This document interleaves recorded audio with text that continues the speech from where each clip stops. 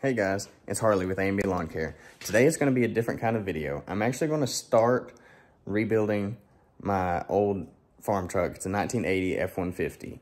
Now, it used to have the 300 inline six, and it blew up, guys. It had blown a head gasket, and I just donated it to a cousin. He wanted to tinker around with it, learn how to rebuild blocks and stuff.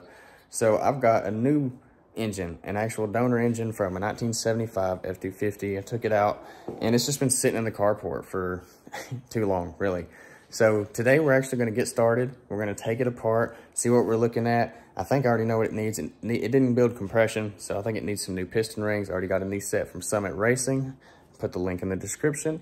So I hope you guys enjoy this video. It's going to be fun, so let's get into it.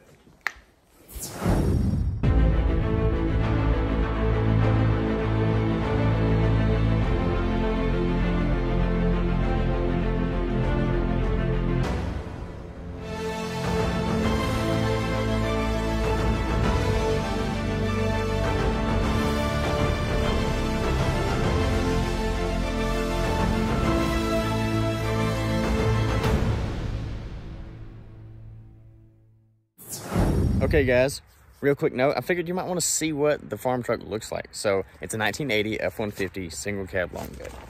So this guys, this is what we're working with. It's not the best, you know, it's been sitting for several years, but I've got a lot of plans for it. 4-speed, 4-wheel drive, single cab, 8-foot bed. I mean, I think it'll be a good lawn care truck. Add to the crew. You need to go pull something, a farm truck. You never know what you're gonna need. So guys, I hope you really enjoy this. It's gonna be great, guys. All right, guys, you watched me take it apart. So it made a mess everywhere. Didn't mean to do that. I thought there wasn't very much oil in it, but there was a lot more than I thought. So several bent push rods, as you probably seen as I was pulling them out. If you looked very closely, I don't know if you could see because it was in the time lapse. Probably about 3 or 4 of them, honestly, are bent.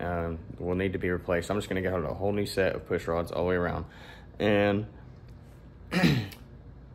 yeah, the piston rings, they were just trash. They were froze up, they were gunky, and I got a new set. So we're going to put that back together. Hopefully, once we put it all back together, it'll be good to go. I mean, the cylinder walls and everything looked good. It just needs to be cleaned up. Once everything gets cleaned up, I think we'll be good to go. So thank you guys so much for watching this. Let me know what you think in the comments, and until next time, see ya.